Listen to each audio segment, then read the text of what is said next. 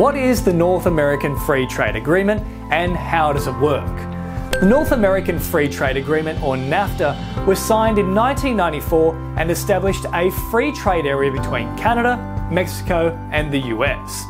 It's perhaps the most crucial component of the bilateral business relationship between Mexico and the United States. Under NAFTA, all quotas and taxes on US exports to Canada and Mexico were removed on the 1st of January 2008. The pact was intended to decrease trade expenses and enable North America to become a highly competitive commercial bloc on the global stage. In addition, 3 signature members pledged to abolish trade obstacles among them and boost investment opportunities in small and medium-sized enterprises, or SMEs, in Mexico, Canada and the US due to the treaty. Mexico is the United States' 3rd biggest trade partner behind China and Canada, and its 2nd largest export market. Canada and Mexico account for around 1/4 of all US imports, including processed foods, crude oil, livestock, vehicles, machinery, fresh produce and gold. The employment of millions of people in the US is supported by this commerce, both indirect and in a direct way. Except for basic telecoms, maritime and aviation, NAFTA covers all services. In addition, the Accord protects intellectual property rights in a range of industries, including copyrighted content, patents and trademarks. The NAFTA government procurement duties apply not just to products but also service contracts and construction at the federal level. Furthermore, US investments in Mexico and Canada will receive the same status as domestic investors. So, what are the NAFTA provisions? The primary clauses of the North American Free Trade Agreement are as follows. Removal of non-tariff barriers. Aside from removing taxes, NAFTA signatories have pledged to expedite border processes and licensing requirements and reduce the time it takes to clear commodities. In addition, to boost commercial activity, member nations have decided to open their borders and interiors to other members. Tariff reductions for qualifying products. Before NAFTA, exported products to Mexico were subject to up to 30% tariffs, with tariffs on US-made items being greater than levies on Mexican-made products sent to the US. NAFTA has addressed trade imbalances by abolishing some tariffs, instantly phasing out the remaining levies over 15 years.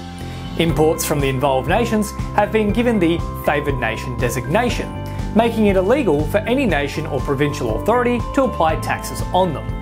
In addition, the pact offered duty-free access to a wide range of sectors, including health management, construction, advising, engineering, industrial products, accountancy, and many more. Resolving trade disputes. The Trade Pact set criteria for dispute settlement among participating nations, firms, and investors. In addition, the pact necessitates traders to follow all the treaty's rules to promote fair competition. The NAFTA Secretariat has been charged with resolving disputes between corporations. If the parties are dissatisfied with the procedure's result, the Secretariat convenes a panel to assess the disagreement and guarantee that the parties reach a friendly solution. Establishment of standards. NAFTA signatories suggested adopting industry safety and health standards. The members have also pledged to speed up border checks and export goods certifications and to stop using national standards as an obstacle to trade. According to the pact, businesses that infringed any of the agreed upon custom processes and standards criteria would suffer criminal, civil and administrative fines. Intellectual property rights protection. NAFTA contains provisions that strengthen intellectual property rights protection in fields like chemical manufacturing and computer software. In addition, participating nations have pledged to set laws protecting surviving members' intellectual property rights and take drastic action against industry theft. And finally, supplement agreements. NAFTA contained 2 major additional contracts that addressed concerns that firms would shift manufacturing and production facilities to other involved nations to take advantage of lower salaries and lax worker health and safety rules. The North American Agreement on Labour Cooperation was the first contract that shielded factory workers from job cuts. So that's just a quick snapshot of what NAFTA is and what it's designed to do. But you can also find out a lot more information about NAFTA by heading to our website, kalkinemedia.com. Don't forget to let us know what you'd like covered in the comments, and if you enjoyed this video, please share, subscribe, and of course give us a like, and don't forget to press that bell icon to stay across the latest videos.